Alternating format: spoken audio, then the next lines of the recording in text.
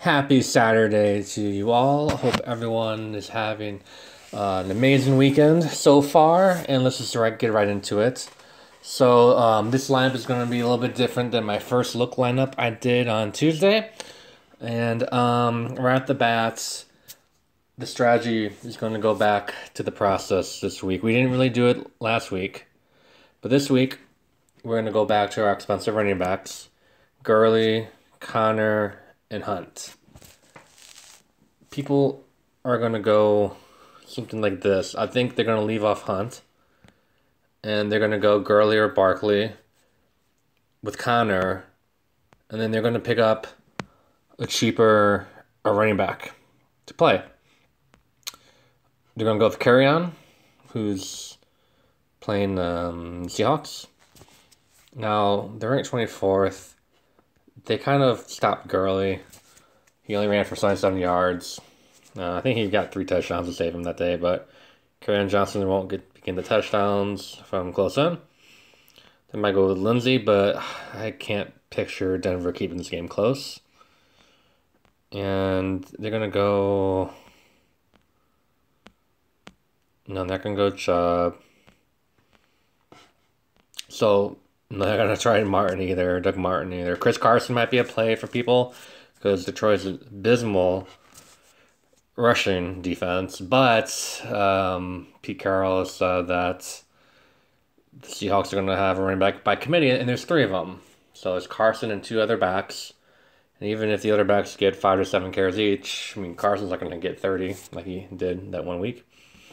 So I feel like instead of trying to guess what running back's going to go off, just to plug in Kareem Hunt as your third running back with Gurley and James Conner. And at quarterback, I feel like people are going to go Aaron Rodgers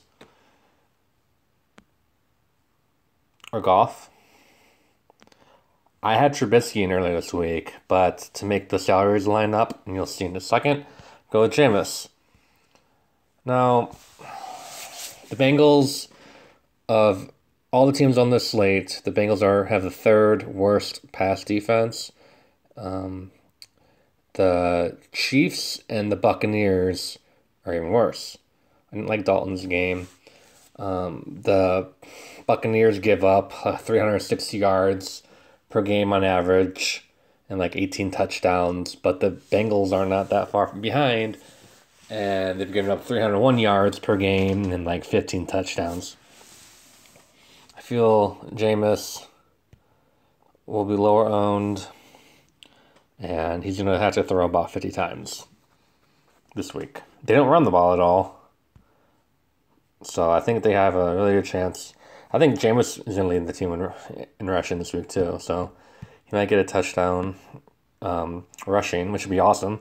But I think he's going to throw for 400 yards and 2-3 touchdowns in a year and 1 rushing for like 30 to 50 yards. That's great. So I think Winston, Gurley, Connor, and Hunt, that's going to make or break our day. Hopefully they'll make it. The Steelers defense, I have the Browns, but it makes more sense. Their numbers are pretty close. The Steelers don't get any interceptions, but they come away with a few sacks a game. And going up against this Browns team, the offensive line, they had 7 sacks in the first week. And I feel like picking the home team defense is the way to go for this one. So the salary doesn't leave us for very much, 4,325, which is why I think everyone else is not going to have these 3 running backs. But this is where we get creative. Tight end. I had Njoku, but I don't trust the Browns offense at this point in Pittsburgh. So I'm going to go with Chris Herndon. He's going to be like 5% owned. He doesn't get a lot of targets. Let's see. I think he got like 4 last game, which is his most all year. Oh, he had 7 and then 2. There's not a lot of targets. But the fact of the matter is the Jets only have him and Jermaine Kearse very much catching the ball. Unless they have their backup running back Cannon catching it. But they don't have anyone to catch it. I feel like if the Bears pass rush comes alive, Herndon is going to be up the middle. And for a rookie quarterback, the tight end is usually his biggest friend. So I think Herndon's going to hopefully, if Herndon can get 10 points, that's a win. If he gets 6 points, we're still fine. So receivers, who's just at 4,800, is looking a little better. We can actually add a bigger name here at receiver. I'm going to add in Emmanuel Sanders. I feel like Emmanuel Sanders is going to win the cash lineups this week. He's going to put us in the money. The last game against KC, he only had 11 points. But I feel like him and Case Keenum are, they are a better tandem now than they were. And what was it, week 4? Like 4 weeks ago. So if the Broncos have a chance to keep it close, they're going to have to throw to this guy. Chiefs defense is better at home. Even in the blowout, Emmanuel Sanders should get a lot of garbage time. A lot of garbage points. He's been pretty good lately. And 4,000. I feel like we have to go to Humphreys, which I had in my first impression video.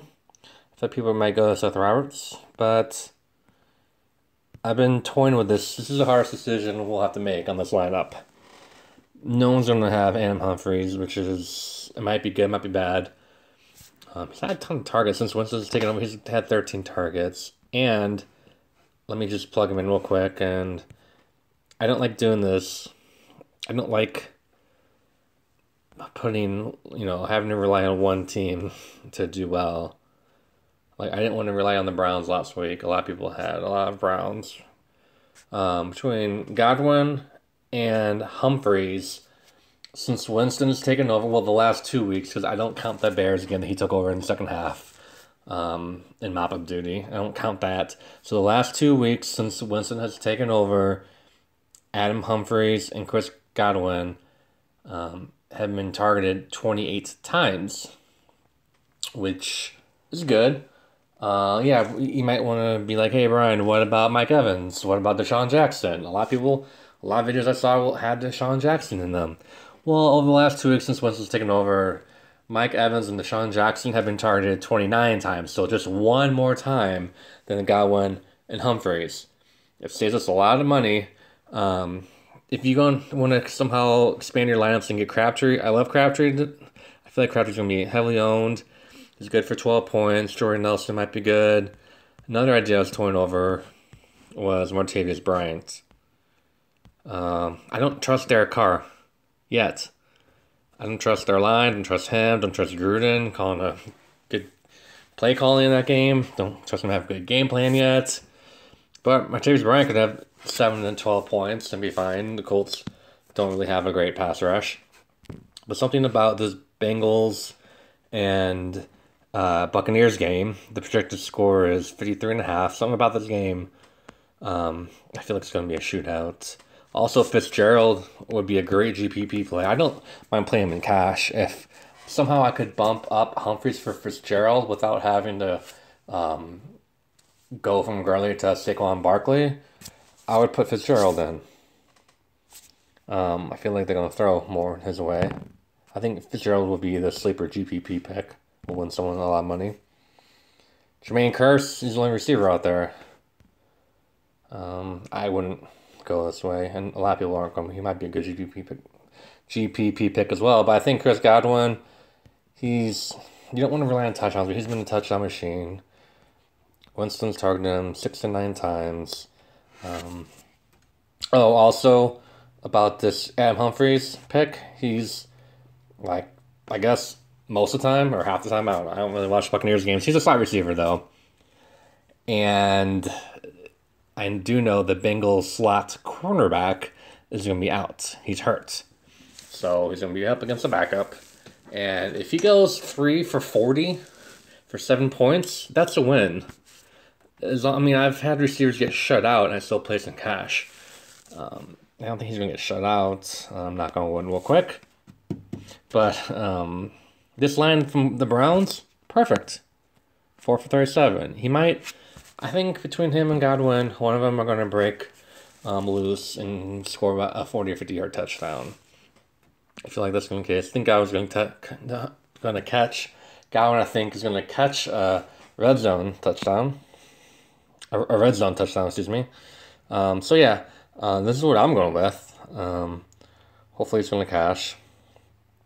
But I feel like if you want to swap out Gurley for Barkley and play with an extra $1,000, unless Gurley goes for over 40, I think they'll have a comparable day to each other.